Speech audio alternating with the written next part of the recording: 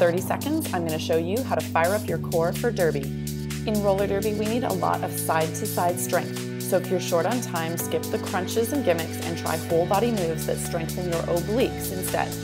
Side lifts work your entire trunk as well as your shoulder, inner and outer thighs. Switch this to a side plank for muscle endurance and stability.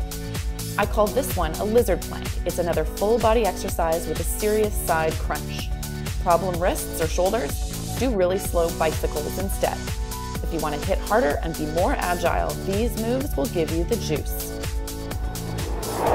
Follow roller derby athletics all through the tournament season for more 30-second game changers.